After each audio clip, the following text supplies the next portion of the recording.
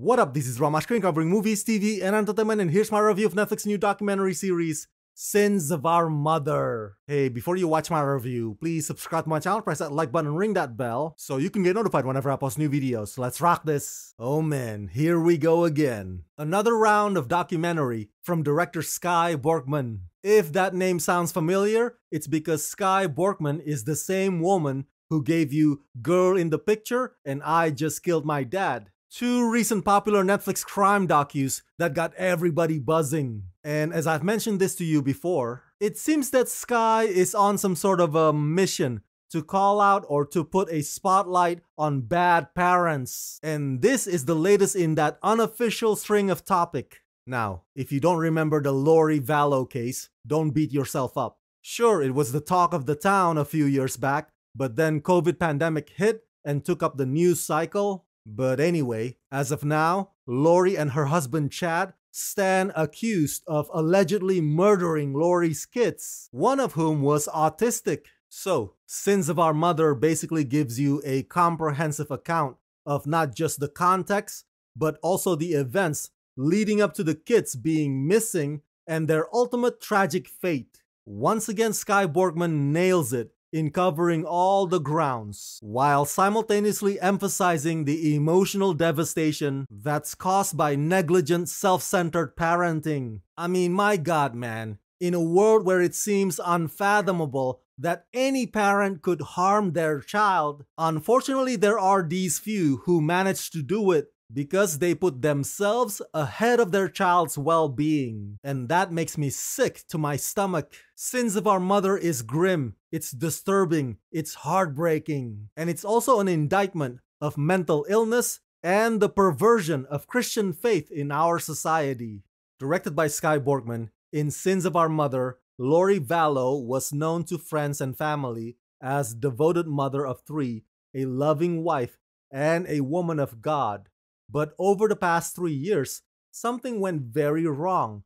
Now Lori is in jail, waiting to stand trial for conspiracy to commit murder and first-degree murder in connection with the deaths of her fourth husband, her fifth husband's wife, and her two youngest children. For the first time, Lori's surviving son, Colby, steps forward to provide exclusive insight into his family's backstory as well as their present-tense narrative as Lori faces justice.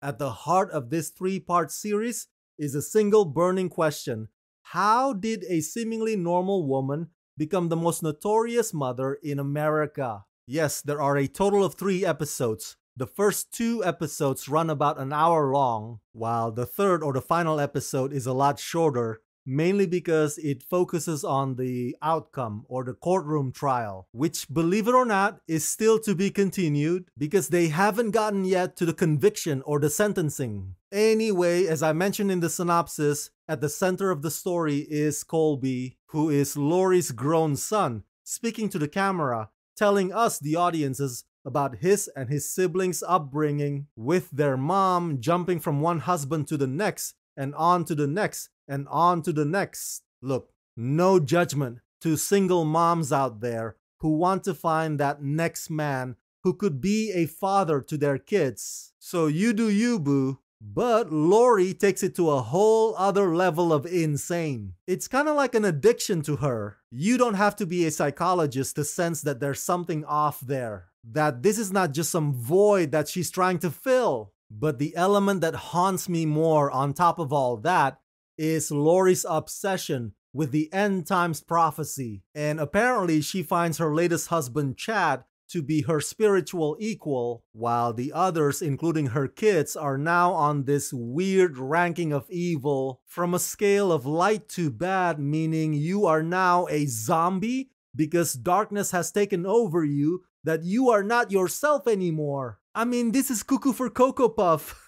And director Skye Borgman does a fantastic job of illustrating that madness without having to create something from scratch. All that Skye did is use their words against them, their own beliefs against them. Hell, even the cheesy animation is from an actual archive from their church. Now, hearing Lori speak in this religious nutjob language is scary to me because, believe it or not, I used to come from a similar conservative Christian ideology. Maybe not exactly the same, maybe not quite as extreme, but the whole 144,000 scenario and all the other stuff mentioned on this docu are something that I'm familiar with, and trust me, when those ideas are deeply embedded in your head, it's really difficult to deprogram or to unwire it. What truly strikes at the jugular about director Sky Borgman's documentaries, especially this latest one, is that they truly highlight